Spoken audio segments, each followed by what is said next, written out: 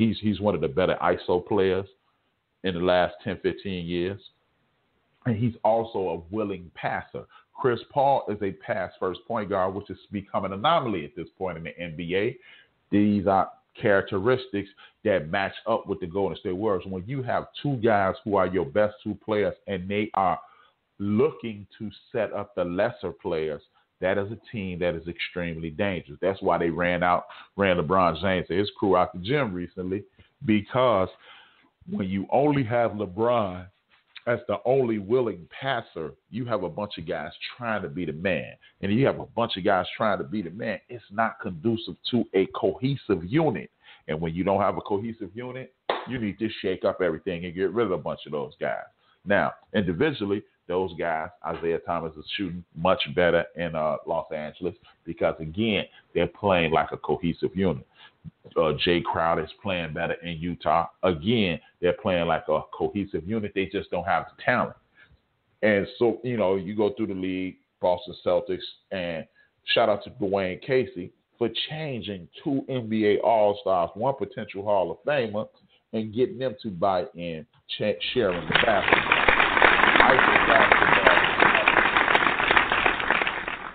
So when you look at the Golden State Warriors, you look at the and their ability to play defense as well as get you out of your offense. That's why they're public enemy number one, or that's why they're sitting at the top of the mountain and people trying to knock them down.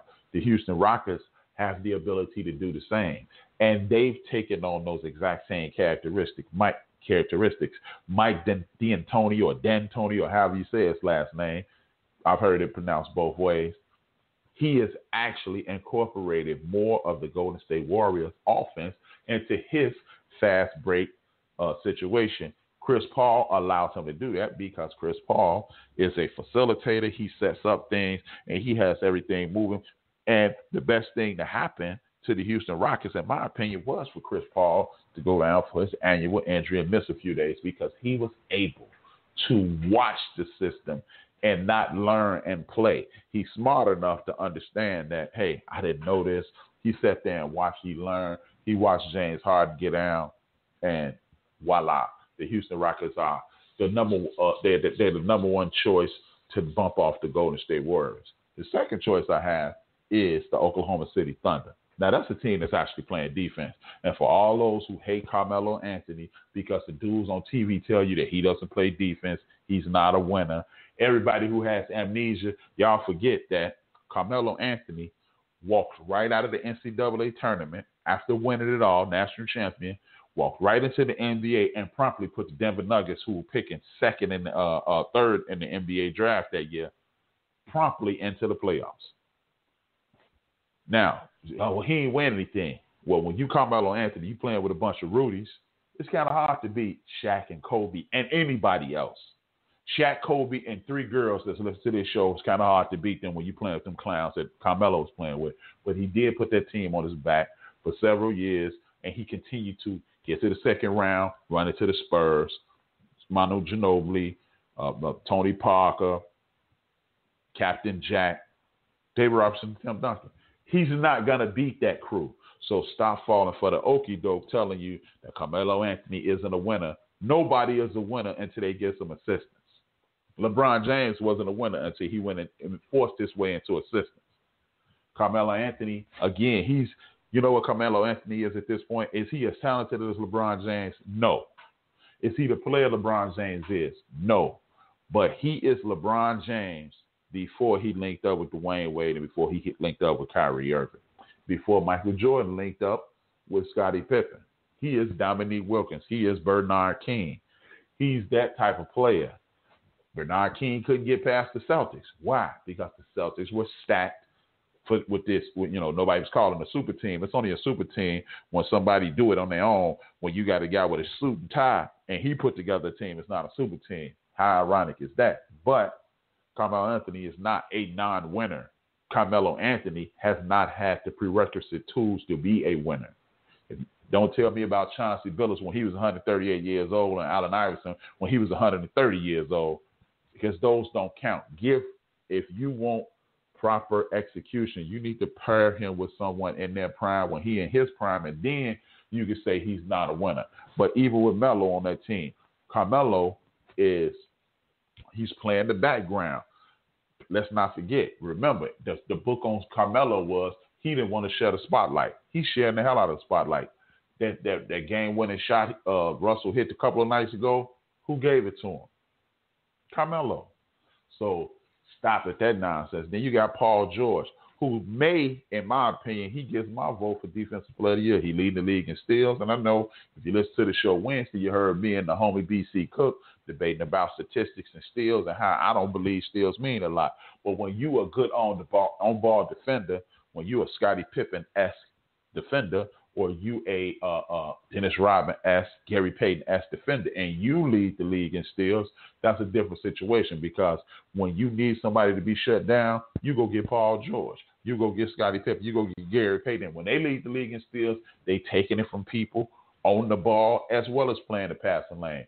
But with that being said, when it's time to defend somebody, they go put them on Paul George. Paul George is defending KD. Is he going to stop KD? Nobody's going to stop KD. So, no, don't tell me, well, he couldn't stop KD.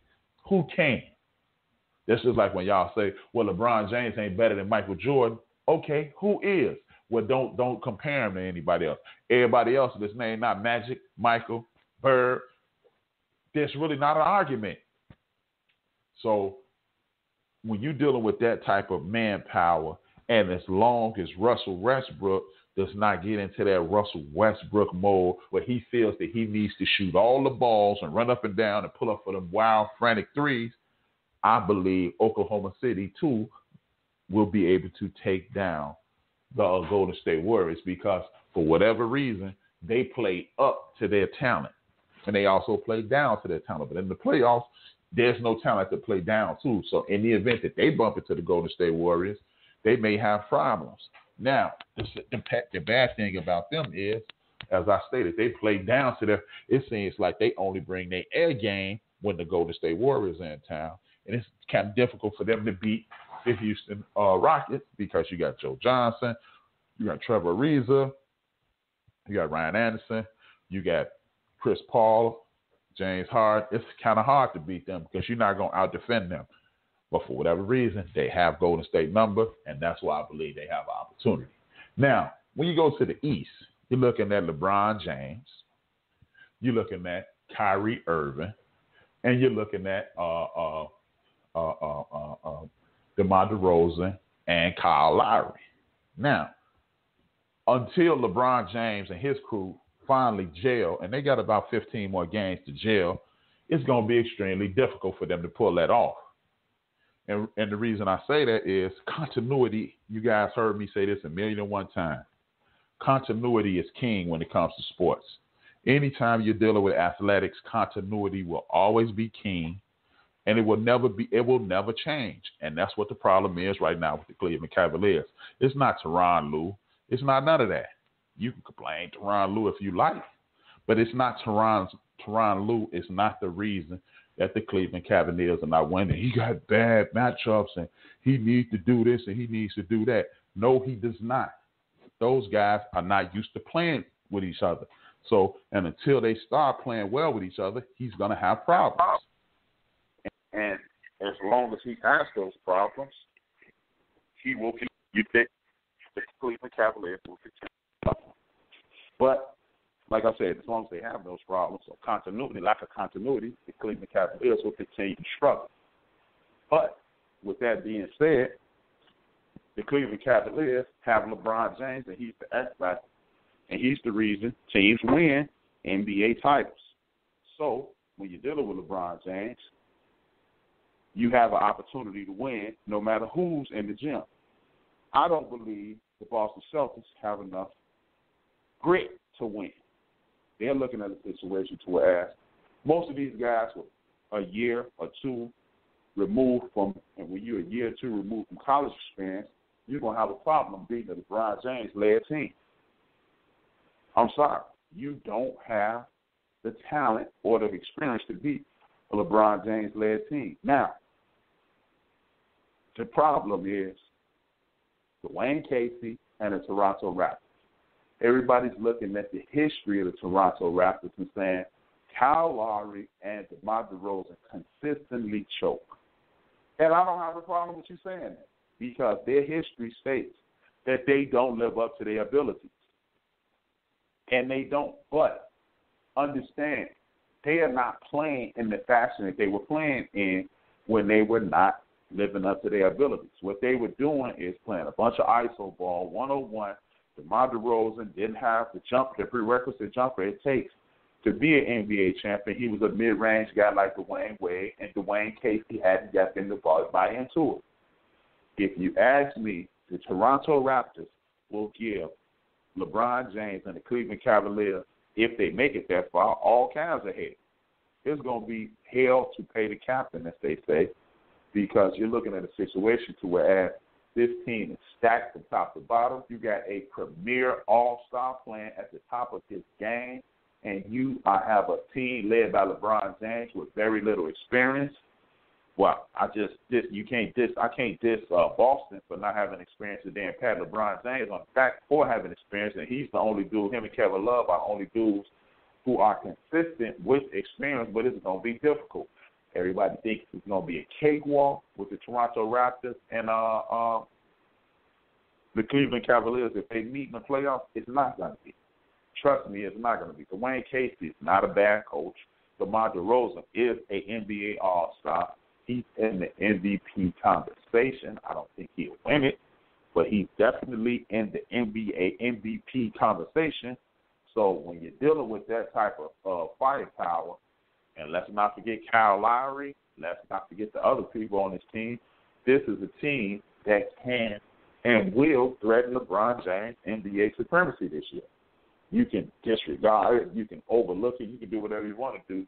And the reason, like, one of the teams that I like is the Bullets, the Wizards, the Washington Wizards, but I don't think they had a mental grit to pull it off because they are still arguing about John Wall not playing and them playing better. They are literally having conversations that we playing better without John Wall. If John Wall is your leader, you playing better. At one point, if you played well without your team leader, what people would say is you're looking at a situation to whereas the next man up did his thing, and now we're proud of it. But now we are living in a world that you get knocked for that. That's the craziest thing I ever heard. You got people knocking guys for stepping up when they're supposed to step up, and not and instead of saying, "Hey, that's a great coaching job. Hey, Bradley Beal and that crew stepped up, next man up." So when you're dealing with that type of situation, how could you possibly be successful in that world? You can't be. So, in my opinion, that is. And if you agree, disagree, or just want to participate, 760-888-5753. Again, another 760-888-5753. And otherwise, that's pretty much it because I don't really see the Greek Freak and that crew doing a whole lot. I like them, but Parker and the Greek Freak and a bunch of people who are in disarray, I just don't see it happening. I really don't see it happening. And the last thing in regards to the NBA is staying on this LeBron James conversation. It's the whole situation to whereas LeBron James is going to go to Philadelphia. LeBron James, look, if you ask me, this is another construct created by the NBA to keep the NBA and the media. This is the first year ever that the NBA got more talk in the offseason than the NFL. And I'm quite sure the NBA loved it. They should love it. It's their business. They got the whole world talking about them. So what we're going to do is keep LeBron James in the headlight. We're going to continue to pimp him out. And as we pimp him out, we're going to make money off of it. There have been 16 different articles wrote on NBA.com about where LeBron's going to go to. Detroit, Los Angeles Clippers, Los Angeles Lakers, Philadelphia, Golden State, Houston, so forth and so on. I even heard he may go play with the Greek Freak. People, at some point, you're going to have to stop falling for the banana in the tailpipe. LeBron James sings the praises of Joel Embiid, and he sings the praises of Ben Simmons. And the first thing on ESPN.com is, hey, he giving them too many props. He may want to play there. No. LeBron James owns a sport